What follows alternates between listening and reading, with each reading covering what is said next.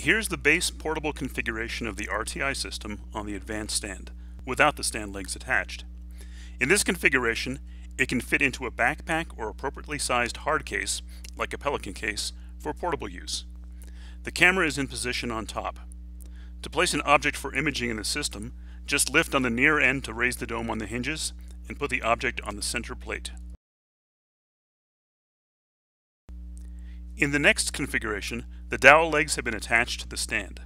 Small flat objects can be installed and removed through the gap in the center plate without raising the dome, although I raised it here just to make that process visible. This configuration is useful when the camera is mounted on a tripod above the dome, since you won't have to move it in and out of position all the time when you change objects. Here, the micrometer stage has been installed on the center plate. This is useful when photographing objects at high magnification, either with a macro lens or a USB microscope.